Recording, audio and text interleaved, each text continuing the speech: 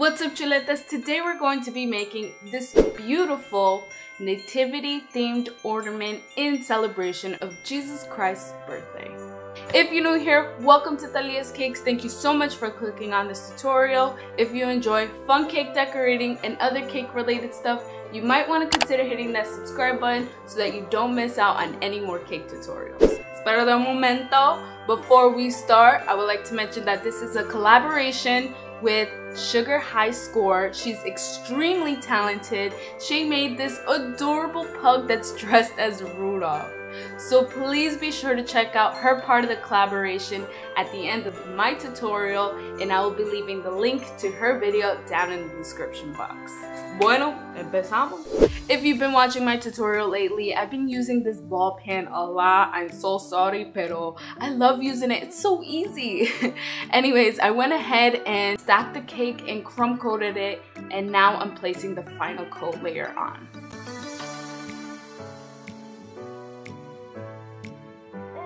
To smooth it out, I'm using my handy dander plastic buttercream smoother. You know, I really should start selling these smoothers for like 25 cents each. Nah, I'm just kidding. I just cut this out of a fruit plastic container thingy. Once that's it, I'm going to place the cake into the refrigerator for 30 minutes.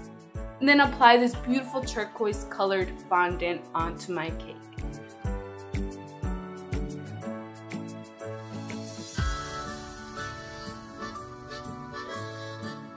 Not only is it Jesus Christ's birthday, pero it's your girl's birthday today. Happy birthday! Your girl's turning 25 today.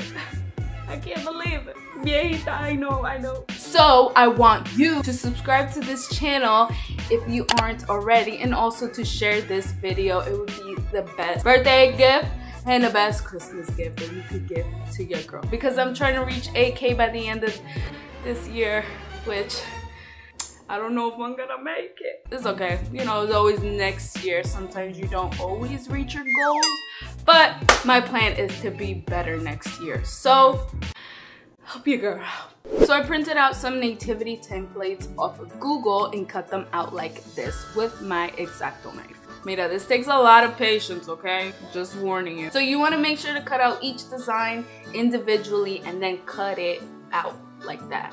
It makes the cutting process a lot easier. Before placing down the template, make sure to place some shortening on the fondant to help hold down the paper as you cut. Once you have all the shapes cut out, you can start by placing them on with water. First, start by putting on the star, then place on baby Jesus, and then put Maria, and then put Josue, and lastly, add the angels on each side and the little stars. And just in case you're interested in any of the tools that I'm using in this video, I will be leaving the link down below in the description box. You already know the deal, girl. You already know. Now for the other side of the ornament, I thought it would be really cute to put like joy to the world. If you do want to get fancy like I did, I used this clay extruder to get these strips like this, and then I shaped them into the letters. If not, use whatever fancy fondant cutters that you got, but I did this because I don't have any fancy fondant cutters. I gotta put that on my Christmas list. At the top of the ornament, I cut out a little piece like this to add on the little piece. You know that little piece that's on top of the ornament that helps it like hang, dangle on the tree? And then for the design that goes like around it, I just used a flower petal and, you know, I glued that on and made it look like that little design thingy. For the little metal loop, I used some floral wire and I covered it in aluminum tape because the floral wire that I had was purple. So if you're going to do this, make sure that you are very careful because I cut myself so bad. It hurt like a mother. Okay. And just to make it look cute, I added this cute snowflake ribbon that I got from the Dollar Tree. You guys already know the deal with me and the Dollar Tree, okay? I did feel like the cake was going to need a little something more. So then I went ahead and I added some cotton candy that I got from the Dollar Tree. And I ripped it up into a bunch of pieces and I placed it down on top of a cake board that was covered in white fondant.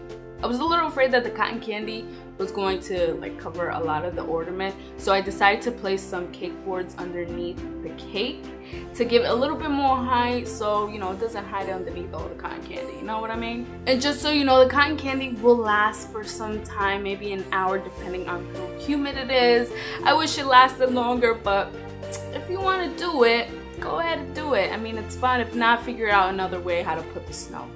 Look how awesome this cake came out. I am so happy with it. For me, I always like to remind myself the true meaning of Christmas. So what better way than to celebrate the King of Kings, the Lord of Lords. Y'all not ready? You didn't hear me? Who's coming back? Amen? Amen. All right.